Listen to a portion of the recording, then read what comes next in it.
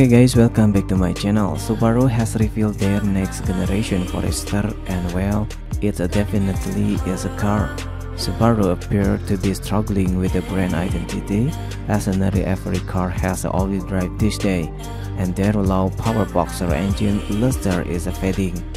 So, what's so special here? Well, a hybrid is coming.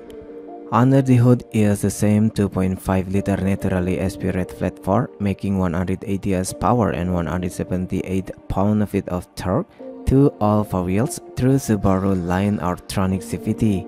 And yeah, a hybrid is coming by 2026. The 2025 Forester Subaru Global platform has been significantly updated with a full inner frame construction to get 10% better rigidity.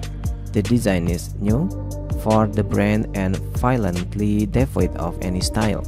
Inside is the same, still lacking a digital cluster, and the center we find the clunky 11.6-inch touchscreen system.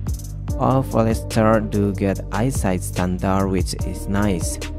Okay guys, what do you think about 2025 Subaru Forester? Please leave comment down below. Don't forget to subscribe and hit the like button too. Thank you.